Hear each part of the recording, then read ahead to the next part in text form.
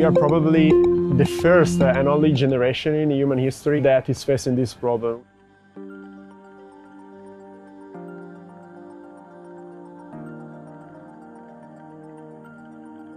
My name is Giorgio Patrini, and I'm a founder and CEO at DeepTrace.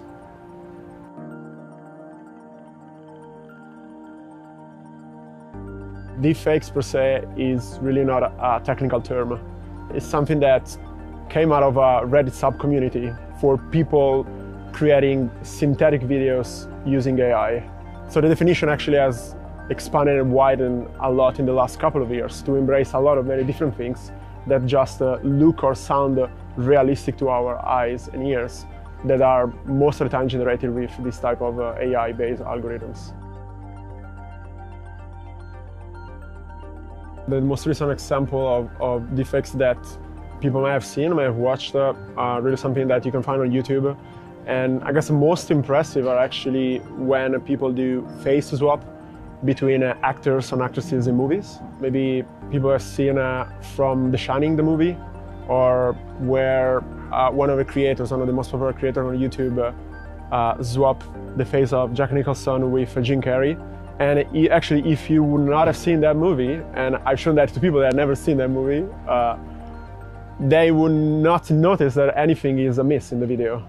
Until today, we could create a video recording of something about reality that everybody would have accepted as, a likely proof of something happened before.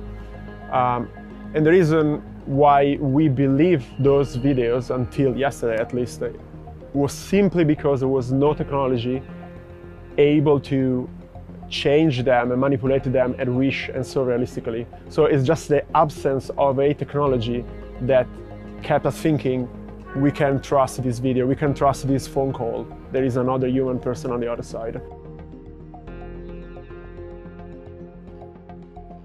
Today we face the challenge that this technology is readily available and easy to use and inexpensive for people to do harm potentially. Society needs a solution. Technology is going to be part of the solution, but it is probably not all of it. So indeed, a lot of the activity that we do at DeepTrace is also trying to understand the extent of the problem, the scope, what are the tools that are in the hands of people that want to do harm, how easy it is to use them for harm, and create a technology defensively against those type of misuses. We can see if we focus in particular on synthetic videos, most of them on the internet would be still today about face swapping. And we found the number that it is growing very fast. But more importantly, most of the people that are being put into non-consensually into those videos are women. Main reason, the large majority of this video that we found online today, up to 96%, are about fake pornography. And that is the single biggest problem related with deepfakes today.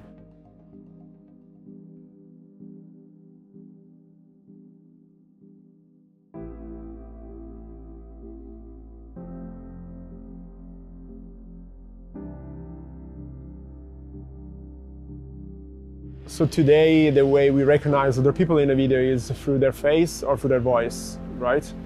So that to me is scary. We can make satire, but we can also make tailored videos of people that we want to damage.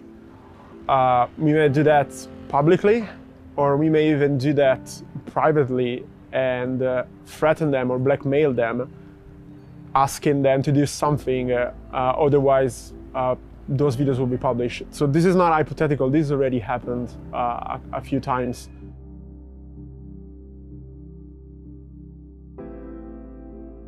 But I think there is more. So what you are seeing as development of this technology on the internet, some of these tools are becoming available also in real time. And the threat here is literally somebody is kind of video call you pretending to be a colleague of yours and asking you a favor. And you're gonna trust them because their face is their face and maybe also their voice is exactly what you remember. So shall we stop believing in anything that we see in videos, over social media, on TV? I don't think so.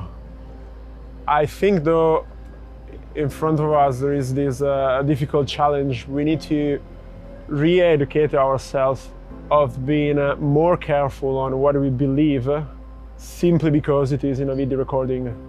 I think for the next generation will be just much easier because people will be born with the understanding that if something is on a video, it doesn't mean it actually happened. It might have been just created by an algorithm. We need to have that change of behavior when we consume digital media.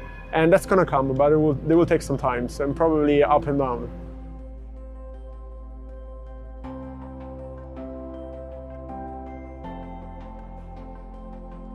For people that are creating this sort of stuff without any legitimate purpose, without consent of anyone involved in these videos, well, I can just say, guys, we are watching you.